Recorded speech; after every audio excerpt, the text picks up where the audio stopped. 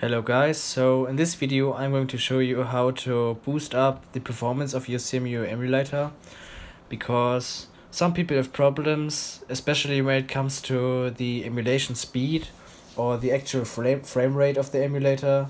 And yeah, today I'm going to show you how to fix that. So the first thing you're gonna have to do is download a package I've prepared for you.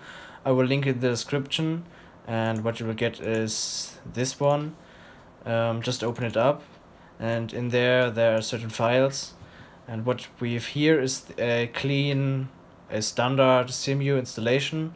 And what you're gonna have to do is just copy and paste, or whatever, just copy and paste these files over here in your Cemu root folder, in which you already have the cemu.exe.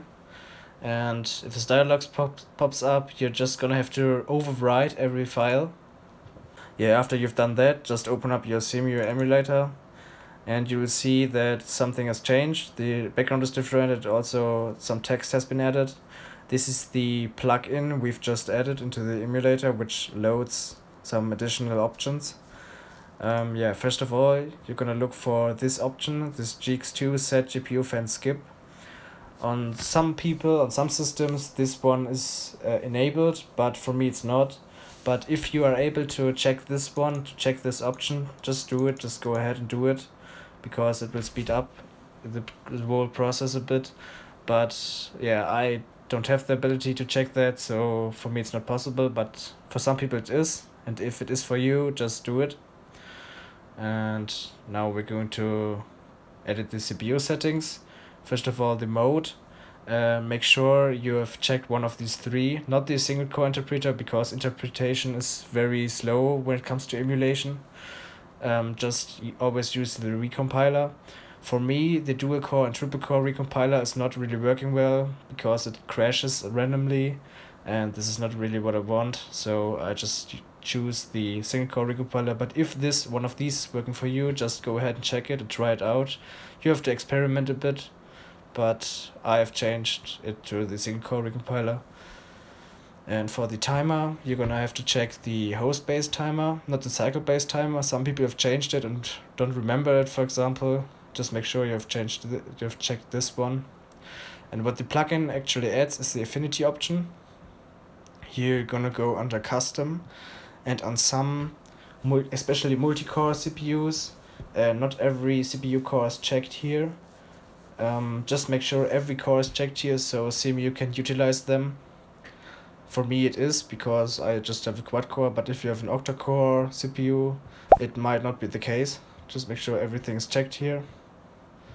And so yeah, now we can head on to the second point. So the next thing I'm going to show you guys is this website. I'm going to link it in the description. It's just a Reddit board on which you can download so-called shader caches.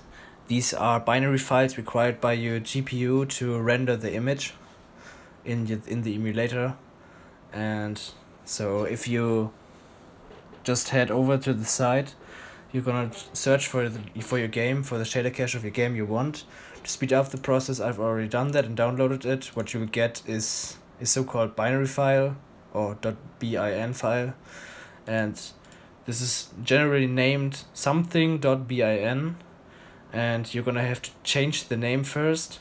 And in order to do that, you're gonna open up the emulator with the game you want to change. For example, Mario Kart 8. And it's taking some time. And yeah, now you're gonna have to look at the window title, which is showing the ShaderCache ID. This is which is this one. And now you have to rename. You have to rename the file name after this ID, which is 9708A1B3 in my case. And after you've done that, you're gonna close Cemu, because we need it for now. We don't need it for now, and just copy and paste this file you renamed into the ShaderCache transferable folder. And you might already have this file because it gets generated while playing the game, just delete it or overwrite the file with the downloaded file one. And yeah, so now it's replaced. And if we open up Cemu with the game now, you will see a large loading screen popping up, and this generally takes up to 20 minutes or something like that to compile. Yeah, after the loading process finished, you will see the main menu normally, and now let's just start a random race. And you will also see this video, which might not be the case in your system before. And yeah, I'll just head over to a random race. I'll just choose a random combination here.